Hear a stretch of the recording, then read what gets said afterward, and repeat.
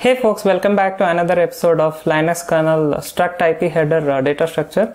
And in case you have not watched my previous video on struct IP header, you can watch it, and then you can watch this video so that you can get the flow in terms of introduction of this data structure in my previous video and things like that. So in this episode I'm going to cover a kind of custom code which I have written so to demonstrate various fields how you can utilize from the struct IP header data structure.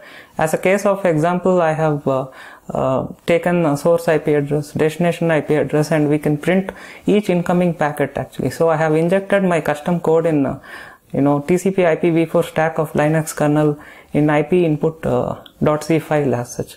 So now let me show my demonstration. So let's just get to my desktop, guys.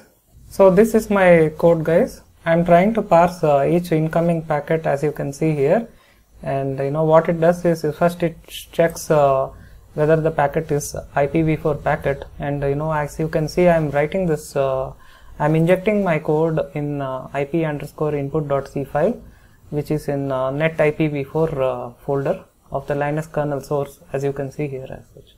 So in this what I'm doing is I'm branching out with an if statement whether it is an IPv4 packet with this, and inside you can see this code.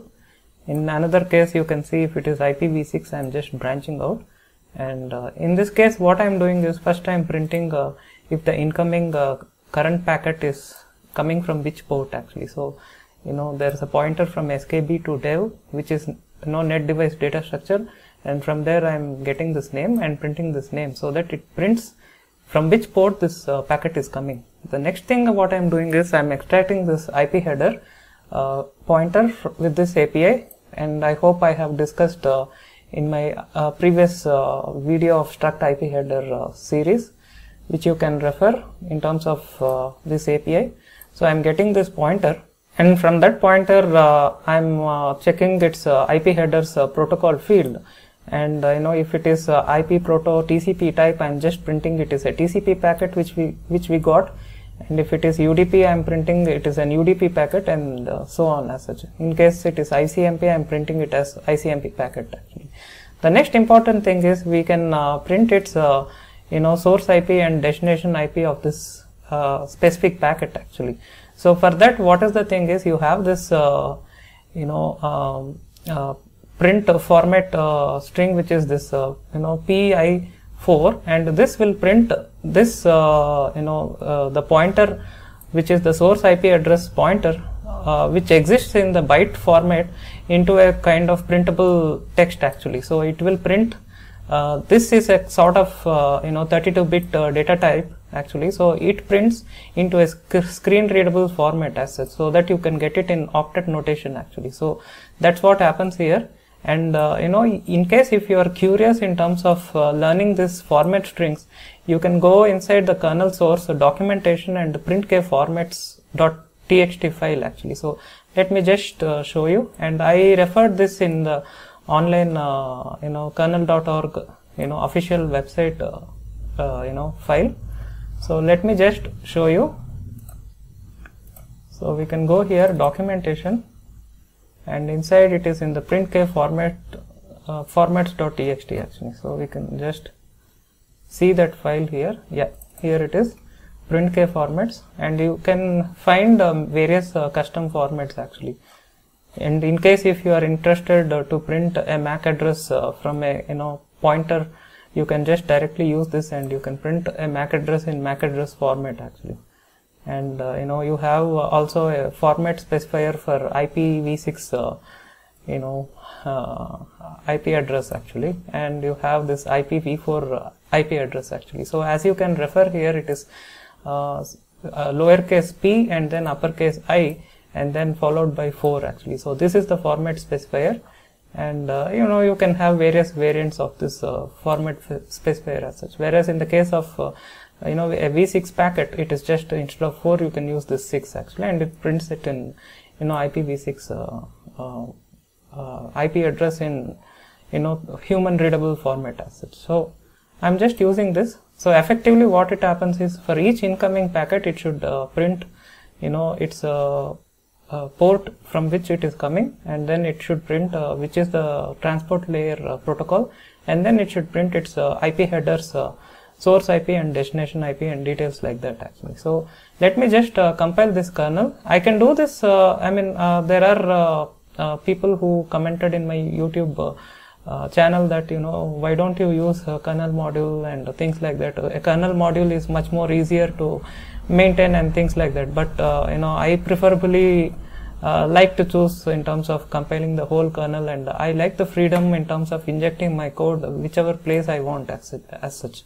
I can use this netfilter hooks, and then I can use some kernel module, and then I can insert this code. I don't need to compile this entire kernel as such, but somehow I am comfortable in terms of compiling the entire kernel, whether it takes around half an hour of time or things like that. But I like this freedom of injecting my code wherever it is required. And this is a test code. I mean, I'm not running this kernel for a day-to-day basis as such. So in that case, nothing is going to happen, and of course it is going to bloat the log files as such, but still it is a very good way to demonstrate, and it's a very good way to kind of understand how you can learn a specific data structure actually. In case if you write a kernel module, you have to more focus about writing your hooks and then registering a kernel module and things like that. As you can see, in this case you don't need to do those things actually. You can just write freely your code, and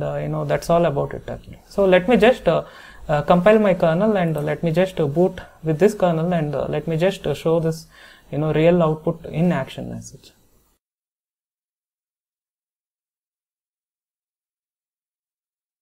So here it is guys, I have compiled, installed, and I have booted in my custom compiled kernel, and let me just show you the log messages, and you can just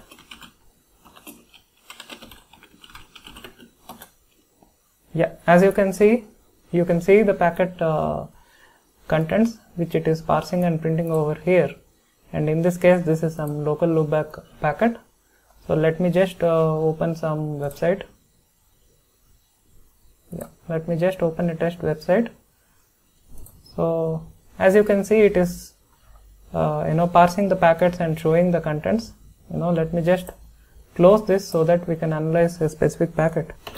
Let me just cancel this capture, and as you can see, it is showing the port name from which it is coming, and then it is showing its protocol, and it is showing the source IP and destination IP in human readable IPv4 octet format actually. So this is how you can choose to use your IP header data structure.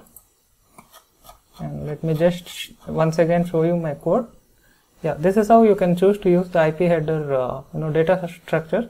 And you have still more various APIs, like in this case just above my code you can see in the IP local deliver API you have another API called as IP is fragment actually, and this tells whether this IP header is a fragmented IP header as such. So in case if it is fragmented, it is calling some IP defrag API as such, as you can see here as such. So things like that, and this is how you can use the IP header data structure.